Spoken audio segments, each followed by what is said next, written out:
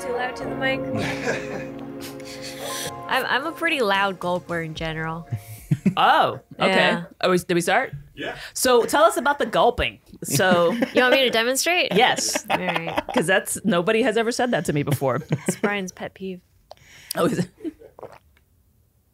Oh, you drink like that. Oh, yeah. But that's kind of perfect, like Gatorade commercial model level gulping. So Yeah. yeah, Just For gave me sure. a job to do. Yeah. I'm going to try out for that. try it now. You know, you can audition for one of those. They'll be like, okay, now, and you're I feel like there's people who have like thinner cheeks or something because like there's some people who whenever they chew like chips, you can hear it That's me. way louder than other people. It must be like a thinness of the cheek Maybe or it something. you is. feel like your cheeks are well insulated. No, my brother used to complain about me all the time. So you also have thin cheeks. Maybe. Interesting. Nobody's ever complained about my cheeks. I do bite my cheeks, like the inside of my cheeks and stuff. So Oh, yeah. I feel like that might like dig away at it. No, if anything, that would build up scar tissue. I bite Maybe. my cheeks all the time. I thought of it both ways before, but then like yeah, my brother hated me whenever I would eat chips next to him in the car. Yeah. He would like legitimately just start punching me like, stop making so much noise. I'm like, I'm just eating. I don't know. Maybe it's not the cheeks. Yep. Maybe it's like the inside of the mouth, like how it echoes inside. Maybe, yeah. So you're saying bigger your mouth is cavernous. Yeah. You guys both have issues with your faces that you need to resolve. You just both revealed that you have been spending years thinking about like, are my cheeks too thin? It's like, is my mouth cavernous? What's wrong with me? I mean, when people next to you complain, you kind of ponder. Yeah. I mean, maybe the person is overly sensitive, let's say, right? Red Man is like He gets grossed he out. seems like a very organized person. No, No? but he gets grossed out by me. He gets grossed out by you. Yeah. Well, you tend to be pretty open about your body. That's the Yeah, thing. Because yeah. you were just, I mean, the last picture I saw of you was just full throat canker sores on the internet. Yeah, I don't know why. I like sharing. I don't mind it. I don't mind it. I just thought it was funny because It's interesting to me. I'm like just when scrolling Instagram, everyone's showing their tits, you know, and they're like, "What? This is the weirdest looking boobs I've ever seen." is that a pussy? Yeah, no, it's like boobs in a pussy. What is happening with this right now? But I thought it was interesting because you also have a joke about other health issues. Oh yeah, my right? hemorrhoids. Yeah, hemorrhoids and stuff like that. Yeah. I think it's cool. I think more people should talk about shit like that because it's kind of uncharted territory. We don't really dive into that. We had a Is whole it? arc on this podcast about butthole health for a while, like early on. Yeah. I love talking about that You're in stuff. the right place. I'm telling you. You're going to feel right at home. For sure. Trust me. All right. Yes. I also think it fits because of the book because Dark Tower I've noticed has a lot of body horror kind of stuff, right? So that's the kind of mutilation of bodies that you don't tend to see in a lot of novels because I think they actually don't want to gross people out too much. But he kind of dives right into that, right? Yeah. Like there's things happening to these characters that it's irreversible, right? Like this guy loses fingers and toes. The right? opening act. Yeah, the very Yeah. opening act. Like in another kind of a movie or book, that would be the end, right? Right. Usually, it's kind of it's kind of bigoted, right? Because you think that just because somebody gets mutilated that they're gonna die, Yeah. right?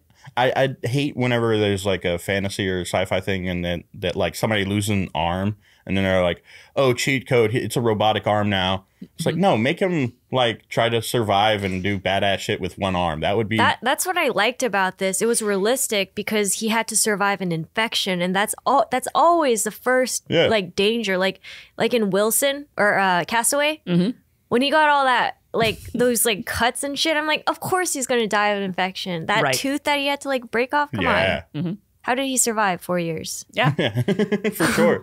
Yeah. and it's not good for people who are in a situation like that, right? You got people trying to traverse the Darien Gap from South America, North America. They think they're gonna do it right with just a stick and a dream.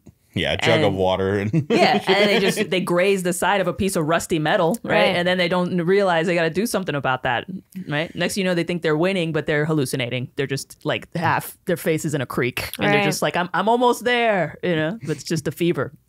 The fever has taken over, yeah, and then and you're dead. in the Wild West too. That was big thing, you know, like losing body part and shit. I think I was a little too intense for Justin right now. And then you're dead. Damn. Direct eye contact. Made it real personal, Justin. I can't help but like looking over. Justin has like Kramer. Sometimes Justin has like Kramer energy, you know. So you look over and he's like, "What? Fuck that!" Shit. Headphones go flying. Yeah. Well, for anyone who's joining in, this is the Turtle Reads podcast. I'm Clay, and this is Melissa. Oh yeah, that's right. Hey, what's up? How's it going? Thank you for joining and listening. Yeah, stuff. We it's got great our conversations. Guests, the very wonderful, lovely Janice Min. Very awesome. You've seen her on Kill Tony. She is the life partner of one Red Band, and recently you guys just got hitched. You got engaged to get married. Yeah. On the Kill Tony New Year's Eve episode. Yeah. How do you feel about that? That was fun. That was exciting. Yeah. This is kind of attitude that I feel like for a second he thought she was going to say no. No, I have to admit my reaction, I was kind of guarded at first because like my first instant thought was, wait, I'm confused. Why is he getting up? Is he trying to make fun of me or something? And then once he got on his knees, I thought he was trolling me. Yeah, I could see that as I could see that as a possible thought for sure, because it's like with the group, the community that we're in, it's like they might troll a proposal, but that would be crazy to do it on such a large at Kill Tony. It was at that size. And he would never do that. That would have been so mean. That would have been horrible. Yeah. A little much. Yeah. But still, you got a good poker face. You were like, just in case. For that exactly. 0.0005%. Yeah. Well, but even then, you're pretty snarky about it. What did you say? You said something really funny. I actually told somebody else about it because it was, you said something to the effect of. I said, if, like, I've always said that if I saw anyone get proposed to on the show, I'd be like, I feel really bad for that girl. Yeah. You know, and I have said that. I did say that before. But she said just that, and then she didn't say anything after that. She just kind of stood there. So that was great. It's like, read the rest of what I want you to know from what I just said. Yes, you took that with a lot of style and pizzazz. And when is the marriage? We don't know yet. We've never been like big marriage people, or we're both not into like throwing a big expensive party for one day for other people. So we were thinking of doing something fun, you know, like Vegas or something easy, City Hall. But Brian had an idea. I don't know if you know, he has like this thing about Olive Garden. He has like a song that he made about Olive Garden. And so, yeah. Brian Red Band wrote a song about Olive Garden? Oh, yeah. Where is this? Is it on YouTube? Yeah. Oh. It's called Olive Garden Butthole. It's actually, I really like it. It's a catchy, good song. He's made some songs that are actually, I like. But, so he was thinking we could rent out an Olive Garden. We could have Olive Garden food. And then in the virtual Red Band, his streaming show that he does, he plays Wendy, because he also has a thing about Wendy's. I've checked it out before. It's the show. And I'm a hot dog, as you know. And so like all the bridesmaids or the brides people would be dressed up as a hot dog, and then all the groom's people would be dressed up as Wendy. That's perfect. Man, why don't y'all do different like food stuff and different like fast food people, like burgers, and for the brides people like burger, pizza, all that shit, and then like Burger King, Ronald McDonald, shit like that. No, exclusively Wendy's. Okay. Yeah. Why? Oh, so his mom worked for Wendy's when he was a kid, and he met like Dave Thomas, and now he's just obsessed with it for some reason. Oh, okay. Really? That's Look, it's almost like a Quentin Tarantino backstory that they show you at the end. It's like his mom at Wendy's. Oh, yes. Are we going to play this now? We can. Is he going to copyright strike us? No. No, definitely not. He wants the world to know about this song. Olive Garden Butthole by Red Band.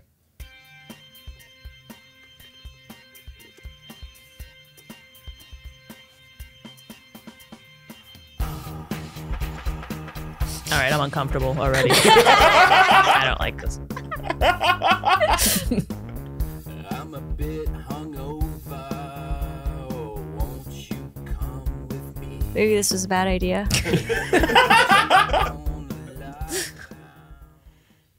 I haven't been there in so long. I don't even remember half the shit they have there. I just know it's Italian, so I'm like, I might get spaghetti if I go there. But that's all they have. You got to be more specific. Well, the unlimited salad. That's nice. That's what you get? Yeah. Is it what it like? Oh, that just comes standard. Or you can get it, but... Yeah. Salads, that's a lot of work. Really? Too much chewing? Yeah. Too much stabbing? Yeah. That would be something what I I'm would talking about. expect You you just to said the say. two things. Yeah. I do. Do you eat a lot of salad?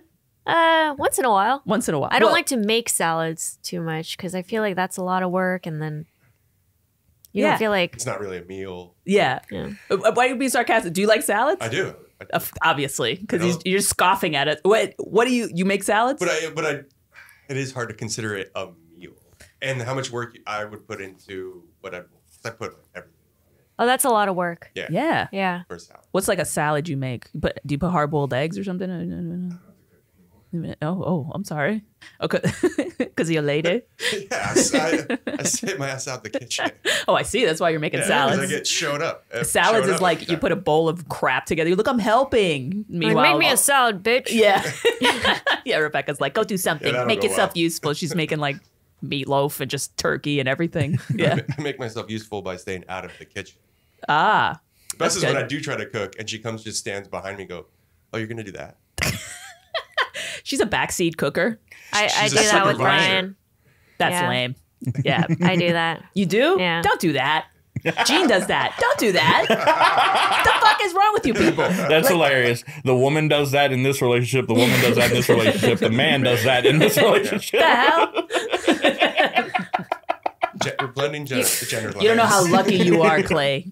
Yeah. Enjoy your single years. Yeah. Fuck, dude. That's Eat a the most. salad. That shit rattles me so because I'm too distracted. Like I'm too easily distracted. I'm too frazzled normally. Just kind of scatterbrained. So to have somebody behind me like. You forgot the, aren't you gonna? That is a lot. That is a lot. It makes me, I'll start burning my hand and dropping shit. I don't know why, but I can't. And now it's their fault. Yeah. That's why I wouldn't be able to do that. Like, if I am going to be cooking something, it's probably going to be like one of my Cajun dishes. And if I have a chick behind me going like, are you going to do that? I'm like, I'm making crawfish etouffee. I know how to make this. I'm sorry. Just step away. Yeah. Yeah, that's right. Back off. Back off of making meat pies. Then I'm like, you're getting the crumbs in the butter. what? Then you're gonna put it back in the fridge, and now I'm gonna have crumbs in my butter Just use next the time. stick to put it on toast. Like just take a stick out, just rub the stick on toast. What's wrong with that? I love doing that. Oh, okay. Yeah. But It now can you be used again. It doesn't have to be. Listen, it doesn't have to be perfect because you can always recycle it. You're right. I need to let go. You gotta let go of that shit. Trust me. That's right. You want your It's marriage good to marriage last. advice. Yeah. Well, you're gonna make them have to just start cooking with some headphones on or something because I mean that's the only way you can have like the zen of cooking is about silence in a way. Yeah, like the flow. Yeah. Yeah. Yeah. Your voice is you're too. You have a Daria kind of vibe. I do. Yeah. So then on top of that, it's like dry. It's like Daria is just like. la la la la. Oh my god! No,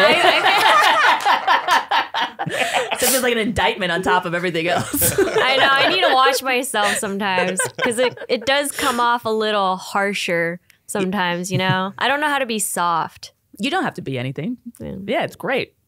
It's like maybe I don't know. Maybe it's the canker sores. Oh, maybe. Yeah. Make your voice. I was very. I don't know. Maybe it's your cavernous cantankerous. mouth. Maybe.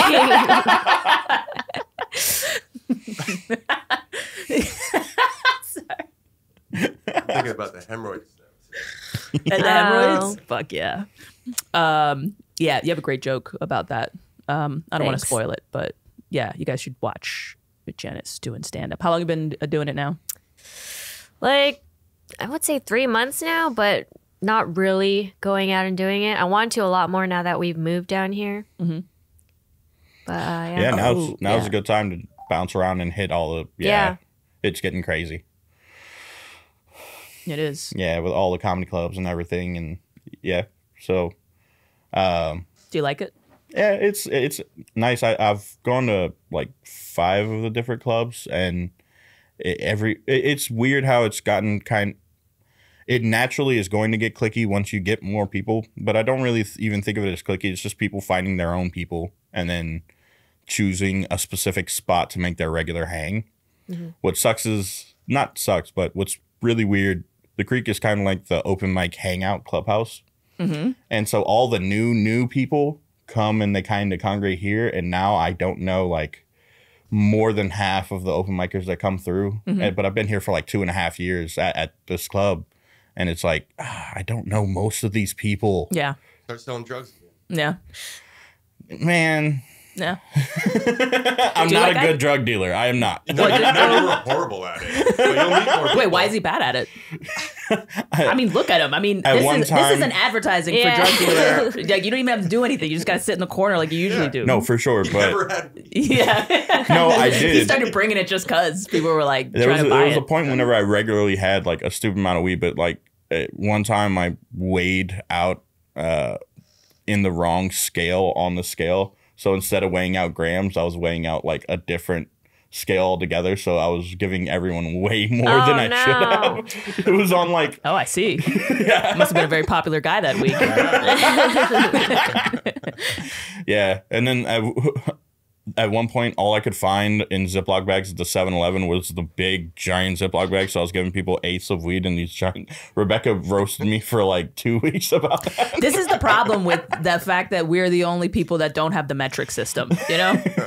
So you're giving away ounces instead of grams or what? Probably, yeah. With ounces is like a crazy amount. No, I think I was doing like... People would buy 1/8 and I was giving around 1/4 to 1/2 to them. Oh, wow. Yeah, it was. I forget what the weight was. I was supposed to be on grams, and I think I was doing like pounds or some ridiculous fucking thing. And I was just like, "Oh, this is 3.5, but it's a completely different scale." Great. Yeah, I was not a good drug dealer. It's not your fault. It's like suddenly, it's like everything else in this country. We use ounces and fluid ounces, right? But when it comes to our fucking narcotics, suddenly we're French. You know, like what is that? Suddenly, you know, we're just European. That doesn't make any sense. You just suddenly use grams. It should be probably ounces. We should measure our drugs like sugar, because drugs are a sugar. Or sugar is kind of one of our drugs. So just measure the whole fucking thing together. Tablespoons. Yeah. Give me a tablespoon, right? Wouldn't that just immediately make sense to our Americanized brains to just be like, listen, let me get a teaspoon. Listen, I want a teaspoon of mushrooms and 2 tablespoons of chronic. Thank you. Right? And I want 1/4 of a teaspoon of dabs. Thanks. You're going to get all fat people addicted to drugs now. What else is new?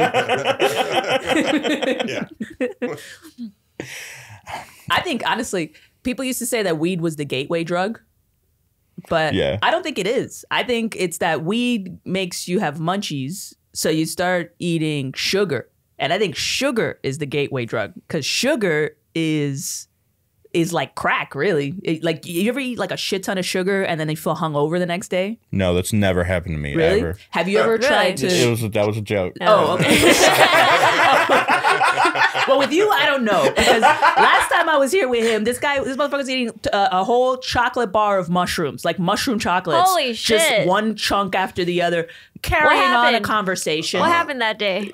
That one was fine. Nothing. There was another time, Halloween, I told the story on here. I did too much of a little bit of everything, and then fell or blacked out on the concrete out back and smashed my head. Yeah, he just face planted outside. Yeah, we got the security footage on the podcast up and everything. Nice. It's hilarious. It's the reason why he wears these hats, because that's where most of his injuries occur. Yeah. So he just puts a little fitted over it. There's just bandages under there every day. No, yeah. Mushrooms is a fun one to do, though, for sure, for me. Like weed is basically just gets me to a baseline of, like, I could just keep on smoking and I don't really get high. But mushrooms, I've started microdosing now, just 0.3 every day. But I grew up on a farm, so I used to do like ridiculous amount of mushrooms and then just be like, oh, I'm not feeling high anymore. Take a couple more. So yeah, my tolerance is ridiculous. Yeah, it is. It really is. Well, the half-life for mushrooms is like, what do you call it? Like your tolerance just goes up. Like you take it 2 days in a row and it's like it doesn't work the next day or something. Yeah, half-life is radiation. Right, like how fast it dies out. I wouldn't be surprised if mushroom tolerance does increase by half-life, like a fucking isotopic, just exponential something. I don't know. That's the end of my knowledge of that. Anyway, so no more words in that direction. Okay. So we do have a book to talk about. Yeah. We'll get to it. We'll get to it eventually. Anyway, let's talk about something else. No. All right, I'm kidding. We're doing The Dark Tower, the second book, The Long Road Home. It follows up after the podcast we did with Craig. And Roland and Alan and Cuthbert are going back to the town to find Susan's body all burnt up after they went and tried to they got in that fight with or not fight, but the standoff with the big coffin hunters. Yeah, which was ridiculous. I made my point. What point? On the last podcast. Oh, yeah. It was like it was Looney Tunes. They literally just like walk in behind each other one by one. It was Looney Tunes shit. All right, well, let's not go back to that. All right. It's starting to feel like we're in the scene with the coffin hunters, where we're just in line in back of each other to argue about it. But yeah, they find Susan's corpse burnt, and they take her body, and they're gonna go and give her a proper burial. And all of a sudden, Roland freaks out and shoots the orb, releasing a crazy eyeball tentacle monster from it, which was fucking weird. And it jumps on his face and then steals his soul. In the second one? Yeah. Oh, yeah. Well, that's the thing. So here's the interesting thing. The novels and the graphic novels are diverging. Holy by a lot. That's all new to me. Because I didn't read and that. I wanted to do it like this because I thought it'd be interesting to see us try to figure out what the fuck is going on. Okay. Because the graphic novel, did you read the Dark Tower novel 1 at all? Yeah. Okay, so 1 and 2. Okay, great. So the graphic novel, first one, also jumps ahead a ridiculous, it just leaps and bounds. You get to the part where, in the novel, they keep referencing a woman that he loved, Susan, right? The first one just totally says what happens to her. And the novel doesn't. Yeah. And then so the orbs come into play with that plot, but they don't in the novel. So I'm wondering why he made that choice. Maybe the graphic novel, maybe with visuals. Yeah. Because like with movies, you notice that they always add way more explosions and color and vibrancy. So maybe without the Susan orb story, which basically is that they hook up when they're teens. They use Susan to get back at him for something that's going on, and they burn her alive, basically, right? They sacrifice her. And then there's orbs involved with that magician guy. Yeah. That come out in the graphic novel in the first one. And then I guess he shoots him in the second one. Yeah, he shoots the orb out of Cuthbert's hand. And it inside the orb is this giant eyeball with tentacles. Wow. Right. And it jumps on Roland's face and steals his soul. Yeah. And then turns back into an orb. See, this is good because now we have actually shit to tell each other. You know what I mean? Like, we're both like, what? Susan dies? Yeah. That's fucked up, But then there's shit that's going on in the novel that I'm not sure is in the graphic novel, right? Like, there's that scene where they're going through the tunnel underground with the radioactive zombies. Oh, yeah. Did that happen in the graphic novel? Not yet, no. Yeah, The exactly. mutant humans, wow. So isn't that interesting? Craig was saying on the last one that this is basically what's happening in the graphic novels, book 1 and 2. They talk about in the regular book 4, right? Like around a campfire as an old tale of Roland's old adventures and shit. Oh, well, then that would make sense that they would try to throw it in the graphic novel because then that would just be backstory that they could get through. Yeah. Up until the 4th one. Yeah. Crazy. Look at that. Yo. Is this even the same thing? That's what I'm wondering. So that's what I want to know, because now it feels like I guess it kind of is, but it's like the graphic novels in the future simultaneously, whereas we're actually in the more linear story. Yeah. So that's pretty interesting. But the second book and the graphic novel, still, I think they map to each other because there's the drawing of the three. So that plot is so essential that has to be in the graphic novel, right? Where he gets the three people that he needs to travel to the Dark Tower with. Yeah. Okay. Right? Yeah, I'm pretty sure. Yeah.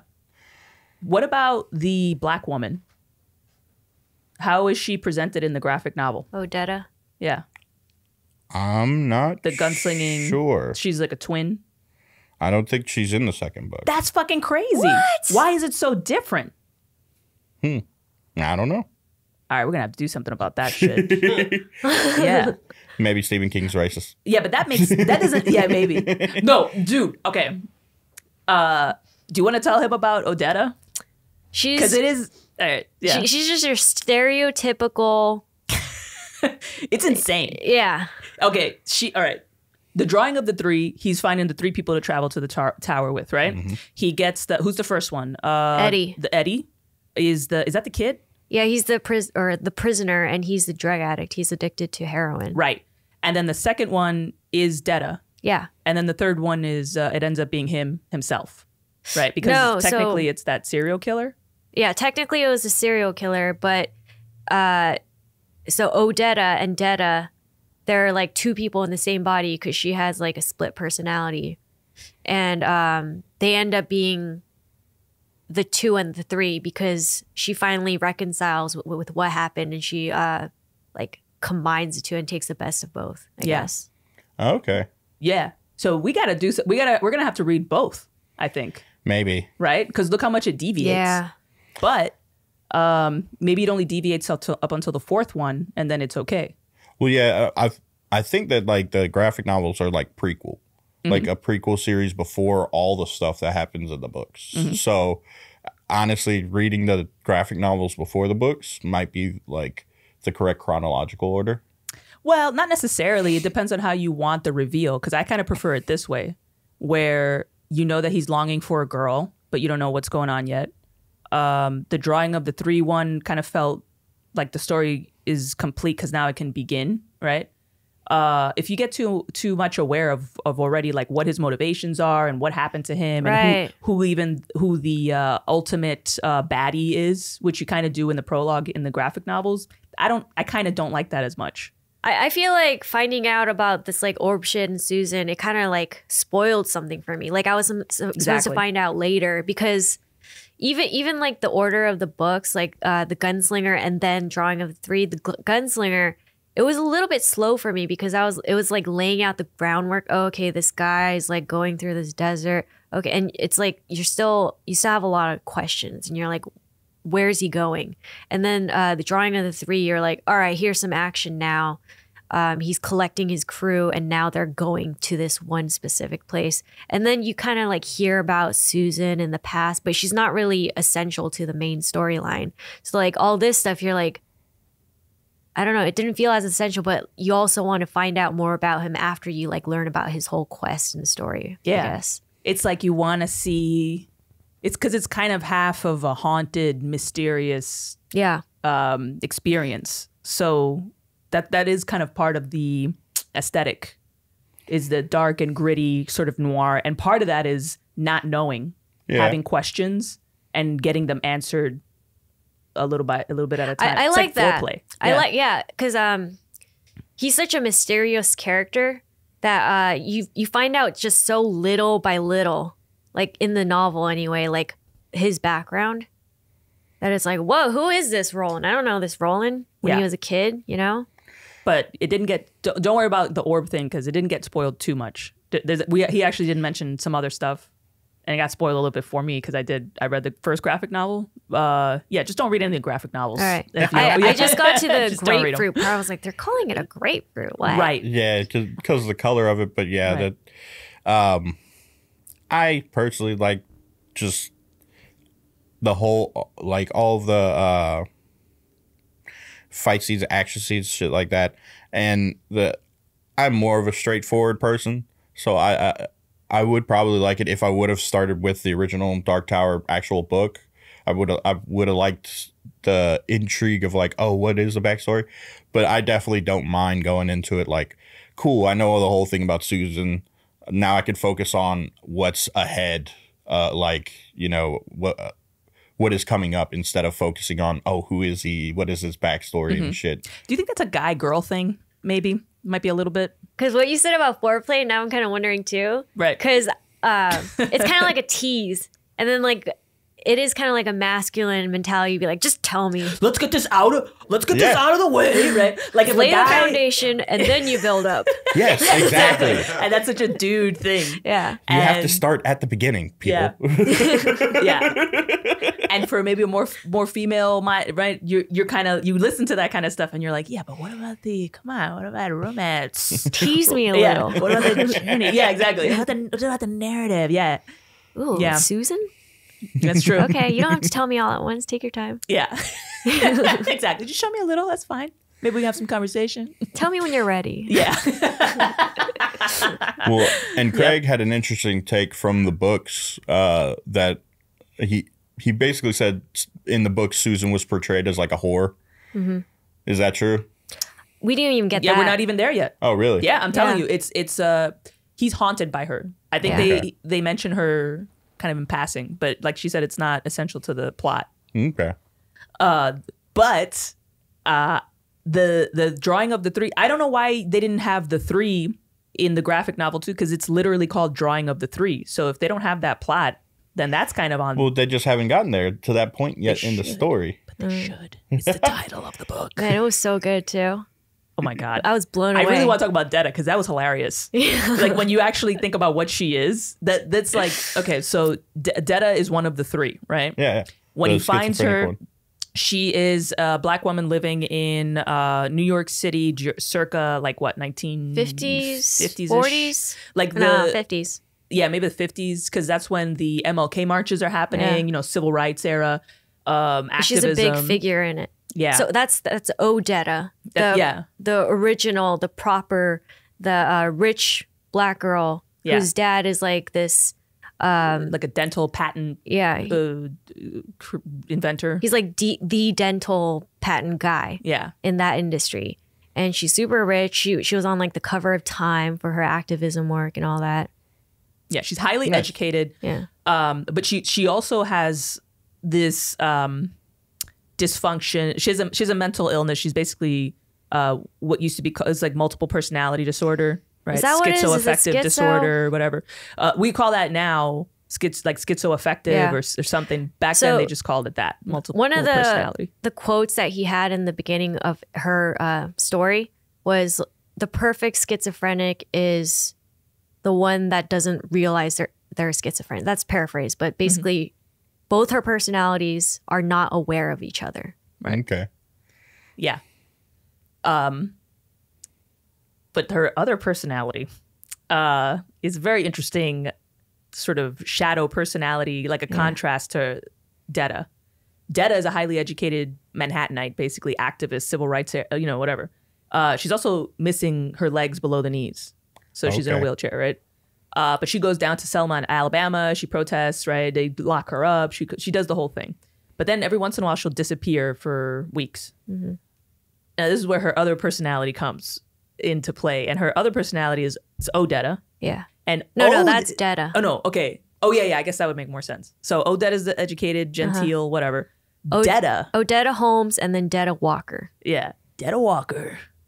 Which is ironic. They don't walk. But she's just she is basically a hustler. She's like big time hustler, prostitution, violence, steal, like hustler. Like she'll go to jewelry stores and tell them, okay, let me see that necklace over there, huh? And then she just starts fucking raking in all the jewelry, and then she makes a run for it in her wheelchair. Yeah, that's what I was gonna ask. I'm like, how is she hustling in a wheelchair? Like, I was real quick to tip a person over. You just kick her, but she uses it to her advantage because they would never you know. They wouldn't suspect her. Yeah. And then they don't know what to do when she's trying to get away. Plus, those things are kind of heavy, especially the older ones, the older models, right? So she could like torpedo into just a group of people and get away.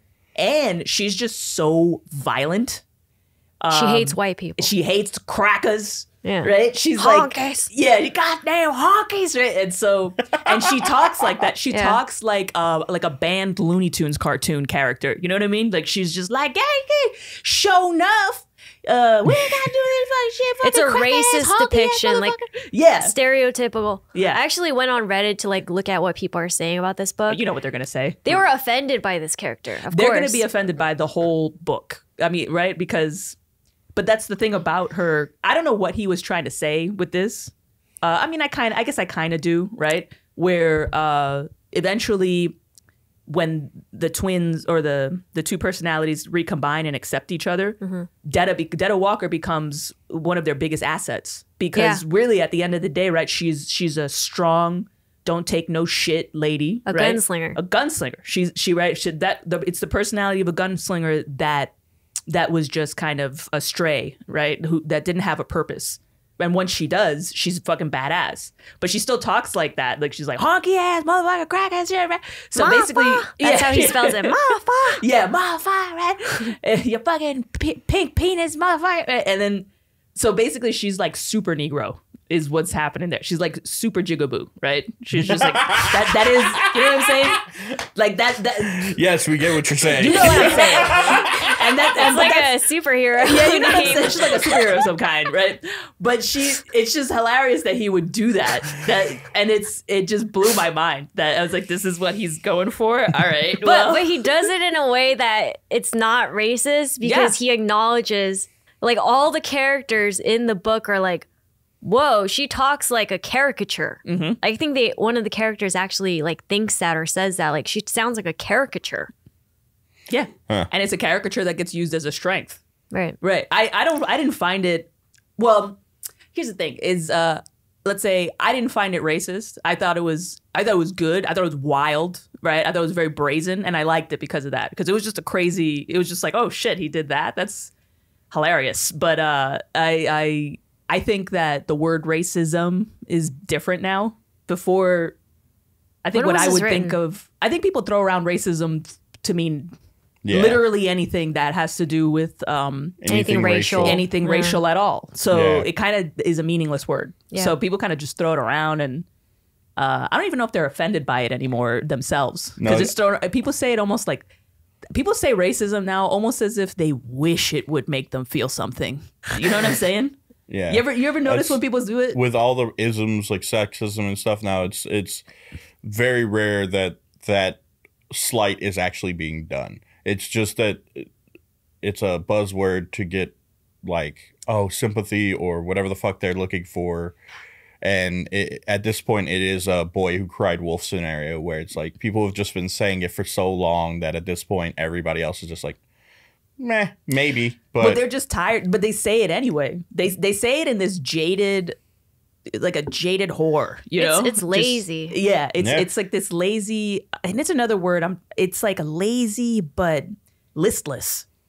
You know what I mean? Like they wish it was happening. You know, they're almost saying it because they hope maybe it is racist. Maybe, you know, maybe my life isn't that mediocre. You know what I'm saying? Like maybe there is something going on that I can do something about. Well, it does feel good to point fingers. That's what I'm saying. Yeah. Yeah. But it's happened so much that it's almost like I can't be impressed by somebody just saying, that's racist through like a cloud of vape, you know, like fucking, that's all I see.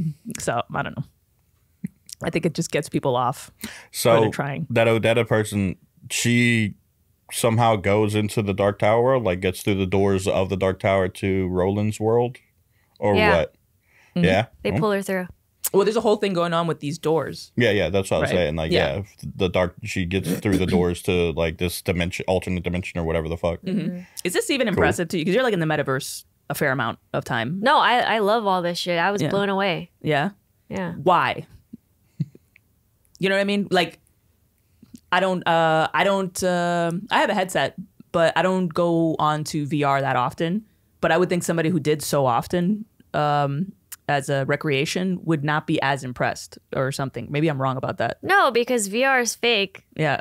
And while I'm reading this is real, you know? Oh, interesting. And it's like, I don't know. In VR, you're just going to these different worlds. And at first, it's very mind-blowing and very immersive. And you're like, holy shit, I'm here. And once in a while, you're like, wow, I really feel like I'm here. But you also know it's just a screen sitting in front of your eyes.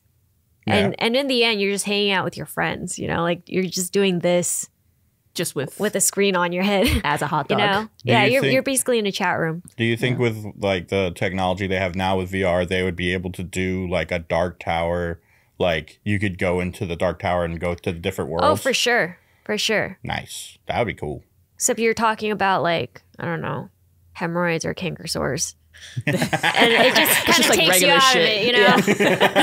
Oh, guys, I gotta be. I'll be right back. I have diarrhea. I just had a lot of Olive Garden. Exactly. And my butthole feels weird. Hurry up. You know what this song Olive? We need to run across the desert.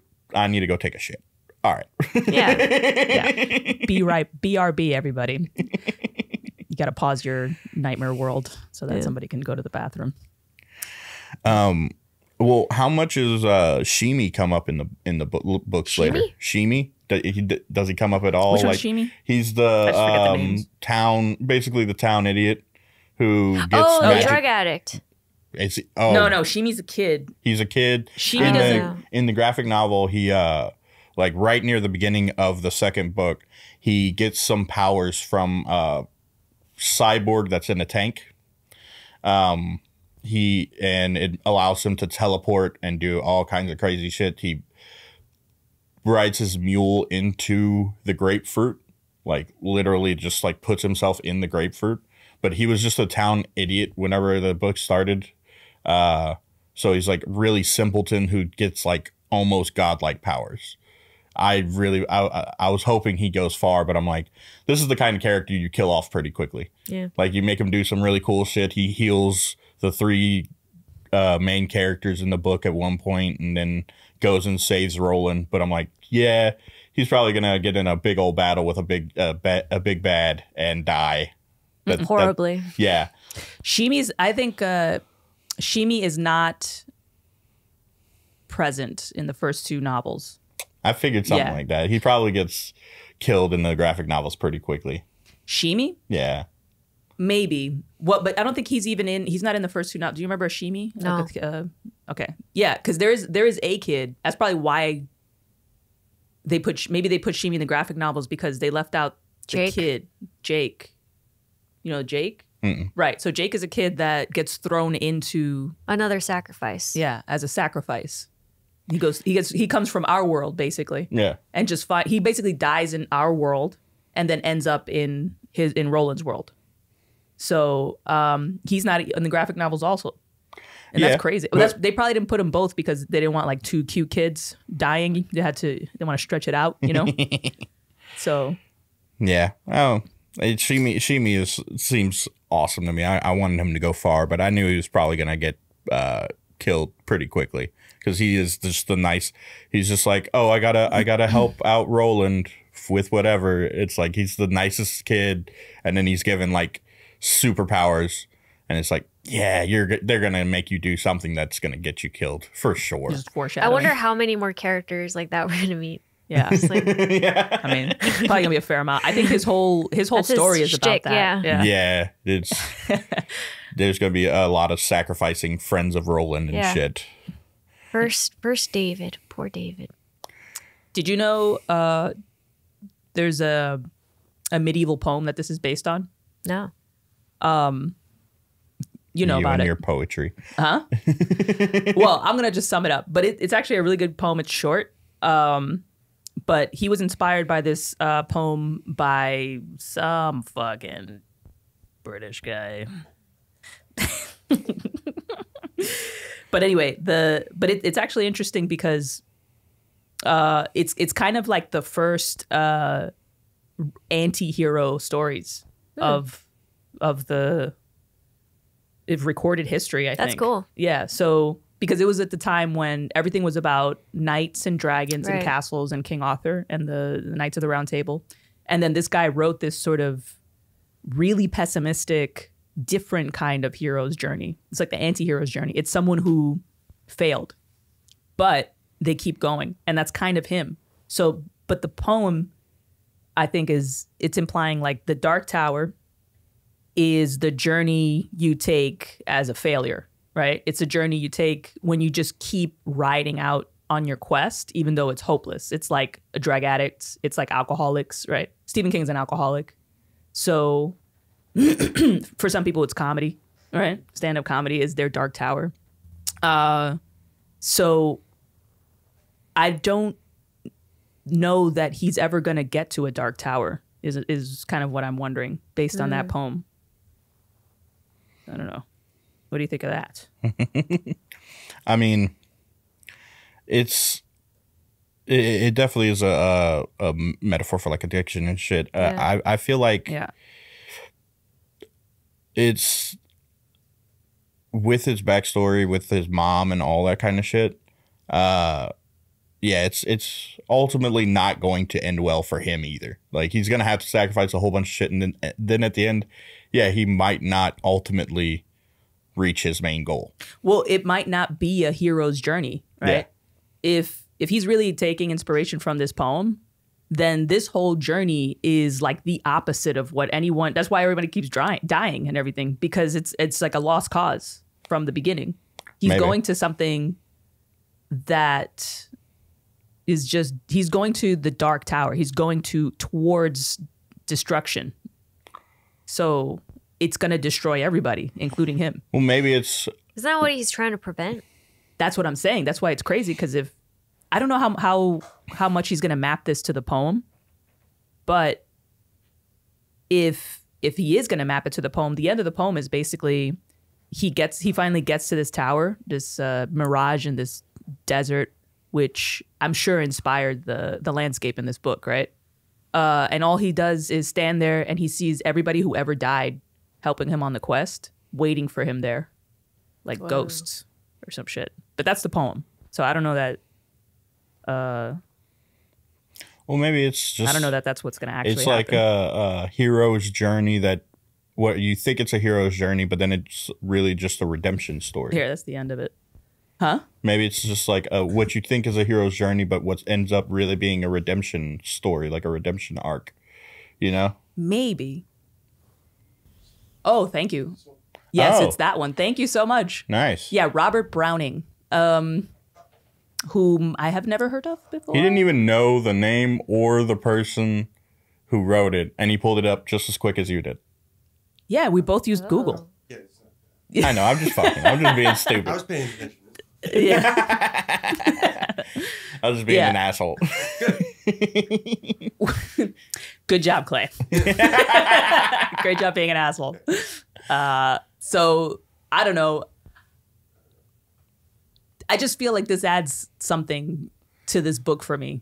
And I'm trying to figure it out because it's kind of, in a weird way, this was written a long time ago, but it's kind of a new concept. Or it's a concept I didn't consider in this way. Mm-hmm. Something like addiction. And this isn't based on modern addiction. There was no heroin or fentanyl around this time, right? This is something... They had opium. They did. Like but they had their early drugs. They had their early drugs, but I'm saying... This is something interesting to me. I don't know, that I'm trying to see in the Dark Tower too, because if you look at it that way, then it kind of reads differently. Because you think of I don't know, what did you think of Roland's quest ultimately? You think he's on a worthy journey? Yeah, I think so, because that's the vision that the man in black gave him on that beach, right at the end of the first book. Where it's like, yeah, you're killing all these people and this is what it all means. In the end, you have to like save the worlds, you know? Mm-hmm. So I thought it was like, it'll be worth it, you know? Sorry to disappoint, but look, it's a poem. It's not, he didn't write the poem. He just wrote a book inspired by it. So I don't know. I don't know what's going to happen. No. I just figure this is just something interesting to keep in mind. Yeah. And I mean, in this second book, whenever he goes and meets the big bad, like the king dude, was where is that realm? The Also, that wizard guy, you can't trust that guy. He's kind of like a thunderclap satanic figure, almost. Yeah. Like a lies, like he tells you he's the trickster. Yeah, like a trickster. Yeah. He whenever they go to the thunderclap is one of the realms, and he meets the wizard who has all the orbs and everything. That guy reveals that he is basically Roland's like great uncle, like the line of Eld. No, stop telling us that. What? It was in the book. It was in the book I read that we're discussing. All right. I'm sorry. I'm discussing the book. It is very King Arthur in that way. You know? But apparently he is actually the evil wizard dude is a direct descendant of Arthur Eld. Mm-hmm. Like that was his father. Wait, that's an actual King Arthur story? Oh, is it? No, I don't know. What did you say about King Arthur? Well, I think it does. Similarities. Oh, okay. Yeah, I think it does actually. That is where he pulled that. The whole line of Eld, I think, is supposed to be referencing King Arthur as the like Roland's great grandfather. That's why he's supposed to be the one who goes and saves.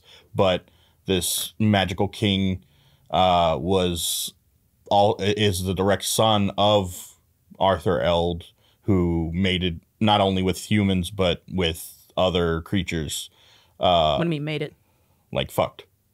Oh, that's what I thought you meant. I thought maybe I missed a part of the conversation. I was just like, is he talking about fucking creatures right now? Laid as man and wife. Yeah. Arthur Eld apparently went across all the planes and like because they were running out of people, so he's just like, I'm gonna spread my seed even with like magical creatures and shit. How very Zeus of him. And That's so fun. Yeah. technically the evil guy in this story does have a rightful claim to the throne. But his rightful claim with it, he wants to be like, all right, let's break down all the walls and just let everything run amok. Huh. Yeah. Okay. So that evil guy is the reason why the world fell and it's like time's all weird and shit. Yep. Oh. Interesting. Okay, that adds something else to the whole like the novel so far that I read. Because I didn't know that was that guy. See, it's good to have a base. Well, but it's also interesting to not have one. You know, I don't think either one of these are better than the other. No, for sure. I do feel like I'm wondering if dudes will prefer the graphic novel more often and like women more often will prefer the novels or something like that. If that's even going to be a thing. I think there's two things, like because of the whole mystery. Yeah, I feel like seeing where the story starts and then like going from the beginning, not like in the middle and then there being prequels and then you go read the prequels later. I feel like they're not. The novels were written first though. Yeah, but a prequel comes out after the original, but it takes place chronologically before. But wouldn't you want to read it the way it was published? You can. That's like Star Wars. Yeah. You know, like some people like to start where they started with Star Wars, but some people like to be like see it happen in order to kind of get the. I like to do that just to see if they have any inconsistencies and shit, you know, in the story. Personally, I'm very I don't know, but you're very orderly. I get it. Not orderly, just detail oriented with stories, which is stupid. I know. He's very orderly. Very orderly. Ordered.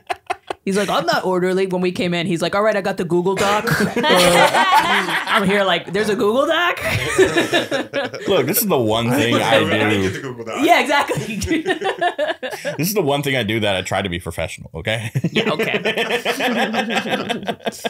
You can't help it. It's your personality. This is your dark tower. Yeah, exactly. It's your dark tower. I'm not fooled by your fucking look. I know what you are. You know, that shit doesn't fool me, okay? I know that you are a very organized person. It doesn't, you just don't feel. You're on drugs, Clay. You're on drugs. Not even right now. I haven't even smoked weed today. Yeah, and that's why you pulled out a Google Doc and shit the first minute, then the 5 minutes you get in here, right? You didn't do it when you were eating mushroom chocolates for 2 hours in the last episode. Yeah, I did. I always pull out the Google Doc. So then what are you talking? Look, you're proving me right. You're proving me more right. Are you organized? No. You're not? And look at me. I lost my book. Yeah, I bring notes. I lose things also, and I don't have notes. Yeah. I don't know. I did write the notes, but I lost the notes. Yeah, I wrote notes too. I have actually. Now you just mentioned it. I just remembered that I had notes and that I had written them down in my phone, and I forgot all about them. And we've been talking for an hour. So, Janice VR, but I did cover everything. So yeah, cool. See, we don't need it. Yeah, we're smart. You know one note that I made? Huh? You know one note that I made is he compares him to the Terminator, which I thought was funny. Roland? Yeah.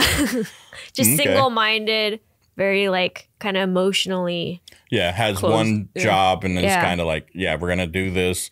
I might fuck a chick along the way, but she's probably going to die. Right.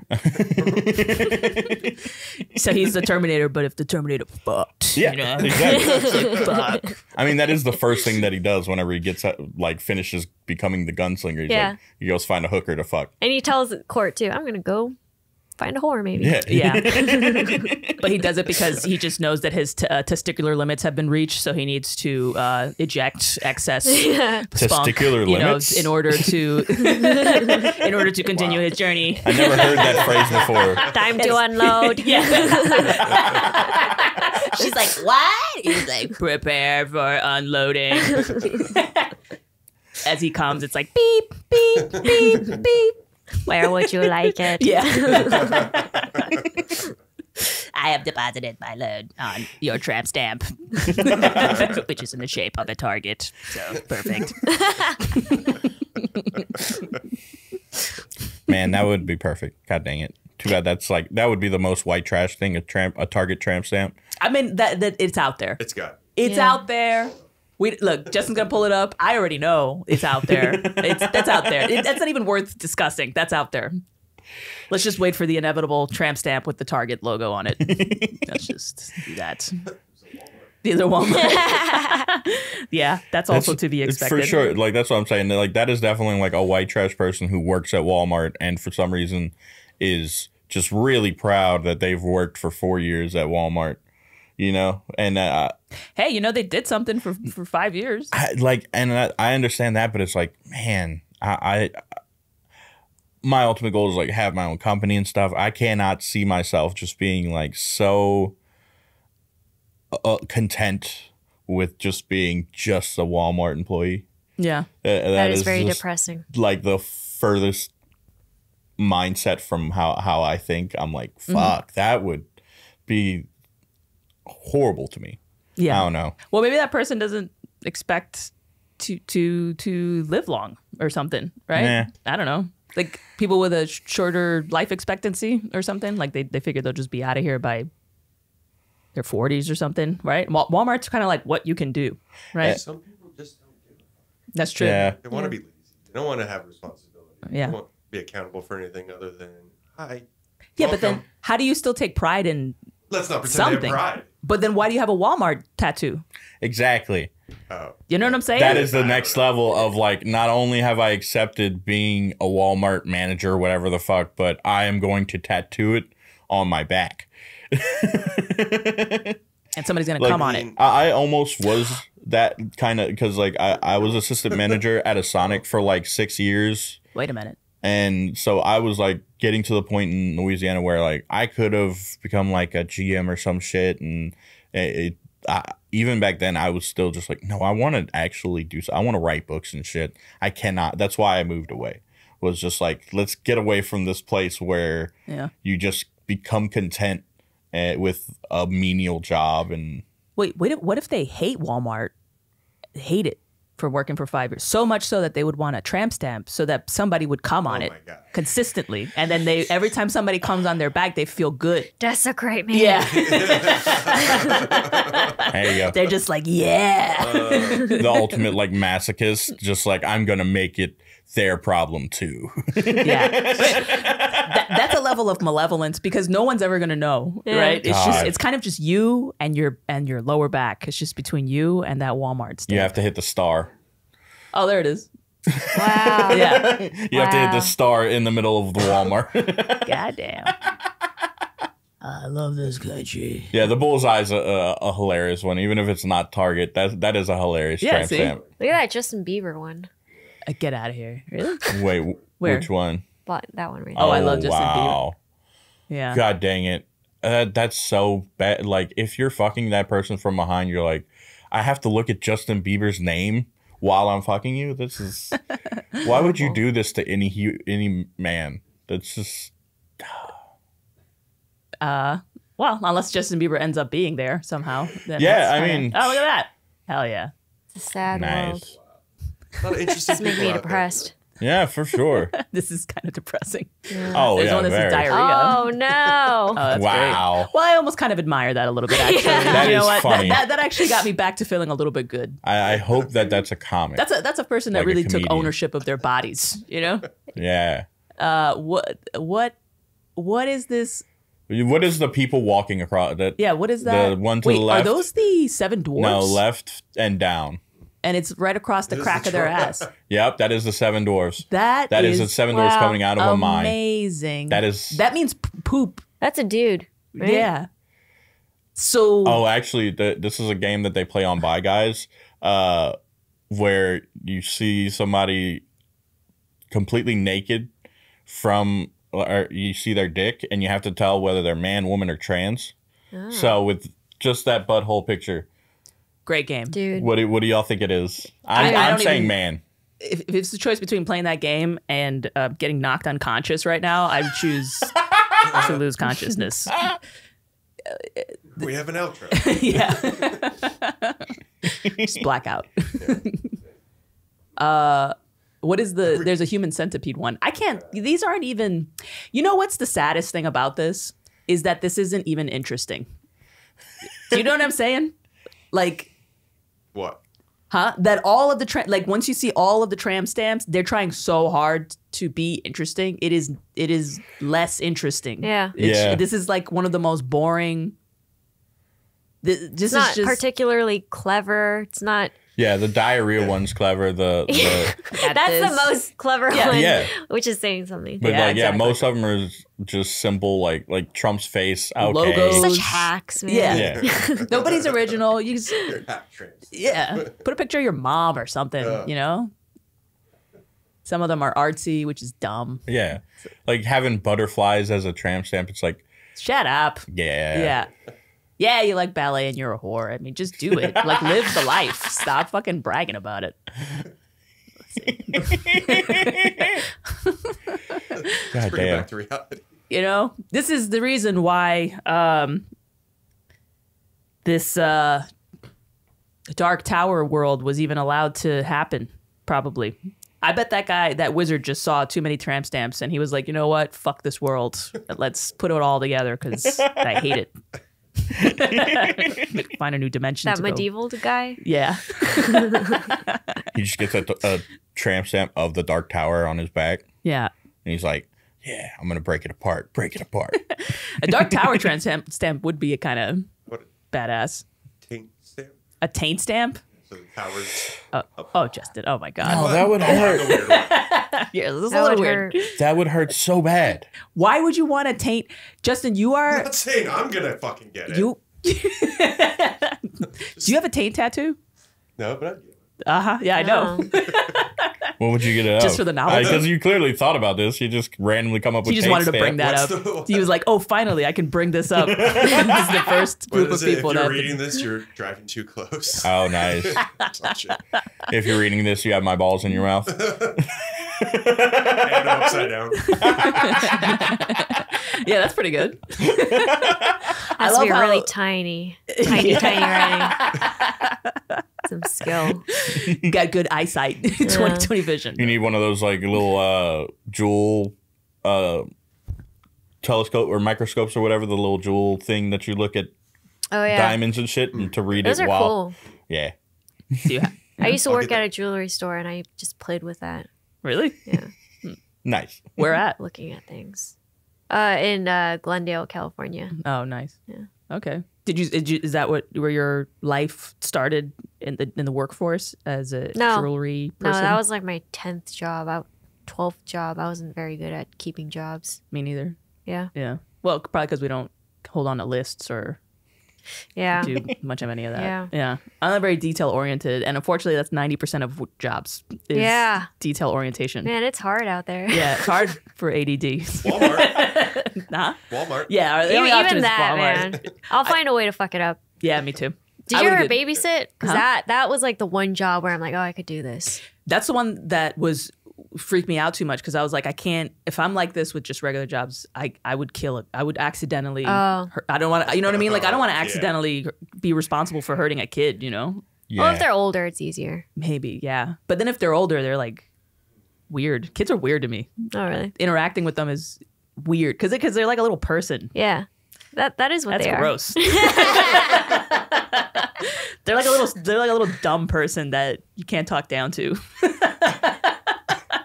So midgets are okay though. Midgets Or are good small because they're people. adults. They're like little Yeah. people, but they have lived, right? They Yeah. know shit that I know pretty much, right? But like a 10-year-old, you know, it's like a little person with a fucking attitude, but they don't know shit. They don't know that they don't know. Yeah, and so I'm just looking, and I'm just like, you're a waste. You know, Yeah. like it's a waste of time. Can't We wait had- till you're older. Yeah, exactly. Talk to me in 10 years. We had like, I think it was 11 of my nieces and nephews at the last Christmas thing we went to. And most of them don't know personal space. Like they literally come like right in your lap as you're sitting there and like grab your shirt and like, come help me with this. Come help me with. I'm like, yeah. And my brother-in-law was just like hammered drunk.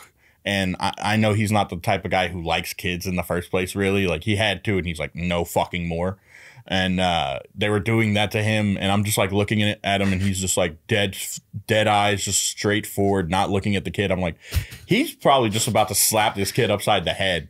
Honestly, he didn't. He's A lot of self-control. good dude, self-control, but like I was just like waiting for him to be like, shut the fuck up. Yeah. I feel like some kids need to hear that though. Like I feel like adults don't tell kids enough. Like, hey, you're being annoying right now. Yeah. I don't know if you know this. Yeah, some And I of feel them. like some kids will accept that. You know, Some parents won't let you say that to their kids. that's and where a the problem. Yeah. It's the parents. For But sure. that's also because I don't, because I'll just say, I'm honest with kids. Yeah. I think so. I'm just like, I don't want to step on any other parents' toes with their whatever they're trying to do with their stupid kid, you know, because some people go really. One time I went on a flight. There was a lady with a kid, and the kid's name was some fucking, you know, like his name was like Tyler, you know, or some shit, right? And he had like long hair, and he's like 5, right? This kid was a terror. He was running around just kicking people and just doing all that kind of stuff, you know, and yelling and stuff, and just screaming his head off in the airplane because we were waiting to get off the flight. It was delayed. And one thing I will say is that this kid had pipes. Like this kid, his screaming was transcending baby screaming. It was going into God. like James Brown territory. Like if I felt like I was in a concert. I really did. I was not high. It's a man world. He really screamed that high. Me and Gene were sitting there. We were not high, but we started giggling our fucking asses off because it was so because the kid it was literally James Brown. Sometimes he would, you know what I mean? Like when you feel almost high because something so weird is happening, and the kid would just sound normal screaming, and then suddenly he would go, you know. And I'm like, what the fuck? You know, this kid is amazing. This kid, talented kid. And we're cracking up. Everybody's pissed off, right? This kid is kicking the guy sitting next to the lady. Oh, God. He's totally tapped out. He has cornrow, like muscly white guy, right? And he's just on his phone, right? Then I come to realize that's his dad. Wow. That guy is so checked out that I thought he was a stranger to this fuck child. that guy. Right? The mom is exhausted. They're both just checked out, but you can tell because they're letting him run around barefoot. His name is Tyler. He has long hair. You can tell that that's what they think they should do as parents. Yeah. Right? I feel like that was probably like their 3rd or 4th kid. I feel like that happens whenever parents have had like multiple kids and they're just beaten down to where they're like, fuck it, this one's gonna be a fucking menace. I don't even give a fuck. Yeah, I this one's hate gonna be that an shit. artist. He's artistic. He's a free spirit. He's a TikToker. Yeah, exactly. This guy, TikTok. That's how the caste system works. They're all 3rd children of tired parents. Yeah.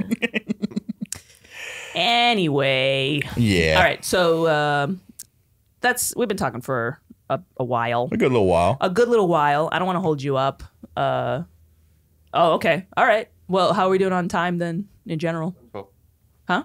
1:12. Hour 12. Hour 12? Okay. Well, let's like wind down then. Let's wrap it up. Cool. Right. Yeah. Getting back to the story, if y'all want. Sure. Let's get back to the story. Yeah. All right. I want you to read the entire synopsis in 15 minutes. I mean, okay. He had shot from memory. So he had shot the orb. The why are you listening to me? Why are you listening? Yeah. I was just thinking the same thing. if she's going to challenge me, I'm going to accept the challenge. I did not turn down a challenge. It wasn't a challenge. Do whatever you want.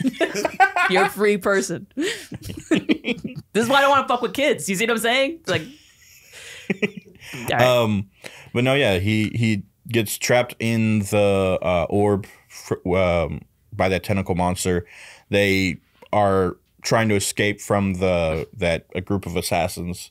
So they're running from them while Roland is basically unconscious, popping up out of into consciousness every now and then, but like not himself, basically being controlled by the Crimson King, also known as the Eater of Worlds, that magical wizard dude. This is so not what was going on in the novel. Yeah. This is blowing my mind. It's like a whole new story. Yeah, it's or world. Yeah, because in the novel, all that's he is losing consciousness. Yeah, but he's also jumping worlds. So.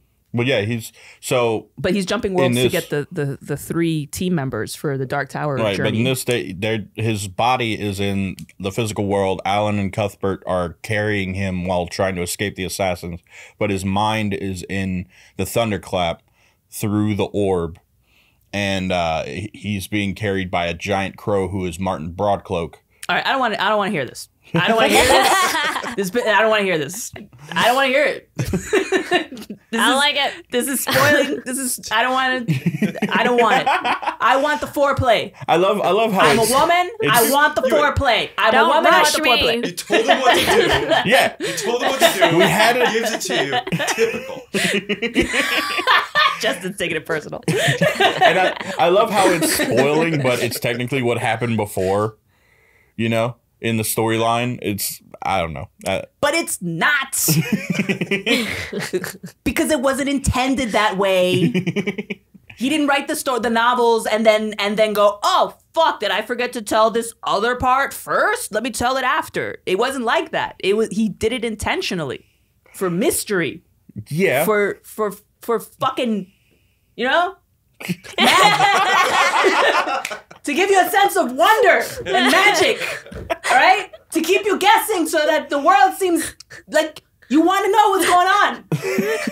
I still want to know what's going on. No, you don't. You want everything. You said it yourself. You said I want everything laid out so that I can get to the action. No. I want to have it laid out in order, and I'm still wondering about how it's going to end, how the battle between him and the Crimson King is going to go. Is he going to be able to like make it to the Dark Tower, all the sacrifices he's going to make along the way? But I just want to read it in that order, in the actual order it happened. You are going to miss out on the aura of mysteriousness that you get in the novels. Well, you're going to miss out on the vibe, bro. There's still the mystery of what's going to happen ahead. I just won't have the mystery of what happened before, because I'll have all the basis of that as the structure. Listen, I'm going to say this in millennial speak or Gen Z or whatever the fuck this is, okay? Listen, it's like it's fucking with the vibes, bro. Okay? You're missing all of the vibes. There was all these vibes happening and you missed it, bro. Yeah, right? That's pretty much it. And that's like really not chill. No cap. And no cap. And so we're still in that vibe, right? Was that okay? that's about thanks, man. That's all I got. I got literally nothing else. From here, it's just 90s throwbacks to. Yeah. No, wait. No, don't even tell. I don't want to hear it. Okay. I know. I was just going to be like, all right, fine. Since you don't want to hear the technical spoilers. From, like, every time I hear about Susan, I'm like, wow, who was this woman that affected him so much? Right. You know? Yeah. And I get that, but it's also like, I have that same like thing with the Crimson King, because they don't really tell much about him. Like, besides the backstory of him being son of Arthur Eld, but like I don't know anything about like how he like where he's from, all the creatures. Like he talks about it's not the same. The privy or whatever, the his race of people. It's not the same. Like there's still mystery to be had. Ancestry.com. Bam. That's it. Right? It's not the same. It's not the Magical same. It's not the same. You do right? But we're talking about like fucking yearning, love, loss, right? Here's the difference, okay? This is what I figure. If you, when you read sometimes, you like some stories where you can wear a big sweater that goes over your thumb and you sit by a window and you maybe sip some tea, right? And you're reading the story and Susan, right? And then you can put it down and you can look out the window at a tree contemplatively and then look back at the book. If you like doing that kind of shit, you should read Dark Tower novels first. Okay? Now, if you are like Clay and you read Dune and your one complaint was that there weren't enough worms. Oh. Okay? Why not more worm scenes, right? Read the graphic novel. Yeah. Okay? There's no wrong way. But this is, if you know what your vibe is, I will say that's how you pick them. That's how you pick which one. I don't appreciate this at all. This is not. It is a little shade, yes. But yeah, you don't like sweaters over your thumbs, man? Come on. You don't like the sleeves going over your thumbs? Do you like eating salads? Do you like eating salads sometimes? Even though they don't have necessarily real value, but it's refreshing, right? Then you will like the novels, okay? If you like to do pointless things occasionally because life is short, so why not get a Walmart tramp stamp, right? Why not get a diarrhea tramp stamp? Then read the novels first. That's what I'm saying, okay? If you like Google Docs, worm action, right? And you like everything in order. If you watch Star Wars, not from when it was first produced, but from the timeline, then that's how you decide what to read. That's what I'm saying. Yes. In the meantime, we cannot talk because both of us will spoil the story for the other. And that's awful. Yeah. I actually think that's really awful. I'm sorry. Yeah. Because I was looking forward to comparing. Yeah. I knew there's going to be some differences. I thought it would match up a lot more. That's crazy. Yeah. I knew that this was like the prequel thing. And but I haven't read, like I've looked into it a little bit. I haven't read any of the actual novels. So, but I did know about like the picture 3 and shit and all that from just like doing research on the world. But yeah, I mean, I'm cool with it because like y'all talked about Odetta. I'm not like I didn't see that as spoilers, and now I'm like, oh, cool. I can't wait till possibly the comics or I go read the book and I get to that point. That'll be cool. But yeah, it for me it is nice to get the background first. I was like, yeah, taking it, and I look over at your face. Yeah, she's mad at me. No, I'm not. No, I'm mad at like this. This is divisive. You know what I'm saying? This is why this country is split this way. This is literally it. This is it. This is the example of how everything is split politically or whatever, culturally, right? It's literally the difference between people who like this graphic novel and people who like the novel. We're getting two different stories, but it's the same story. Just different starting points. Different starting points. I got to get at least one in every episode. Otherwise, it's like I'm not really doing my job. It has to have to put one coin into the social commentary bottle. And I did that. So I did my job, and we did this podcast. Yeah. So it was a fun one. Thank you so much for coming on. Anything you want to plug or shout out? No. Thanks for having me on. It was fun. Of course. Yeah. That was You're great. like a real nerd. Yeah. We keep trying to find them. We've only found like 2 or 3 at this point. Yeah. I'm so glad you guys found me. Yeah. We're glad Got we someone found to talk about it with. Yes. in addition to tramp stamps. Yes. Oh yeah, That's rare. You know that? Finding someone that can talk about both. It's called ADD, and you've come to the right place. Yeah. It's kind of how every episode goes. We try to focus and we fail, and whatever. So yeah, we'd love to have you back for another one if you're down to keep reading. I'm really excited to keep reading because that second book, I really loved it. I was like thinking about it for next days. time we'll do the actual novels, since apparently the graphic novels are ruining it for people. You better catch up. Yeah. And listen, if it's a choice, let's do the novels. I say we got to do the novels. All right, because we already have some other graphic novel. We have what's it called? The Sandman. Sandman. Yeah. And we're doing MC Lunchbox doing the Andre the Giant graphic novel. Yeah. That's gonna be fun as fuck. Right. So let's do the novel version of this, because this is pissing me off. All right. This is pissing me off. So I don't like it, and I'll probably end up reading it. But anyway, thanks for having us, and guys, thanks for having Jesus Christ. Just kill me. Yeah. Kill me now. Thanks for being on the podcast. You're welcome. Come again. Yeah, thank you. And thank everybody for watching. And this has been Turtle Reads. Mm-hmm. Bye. Bye.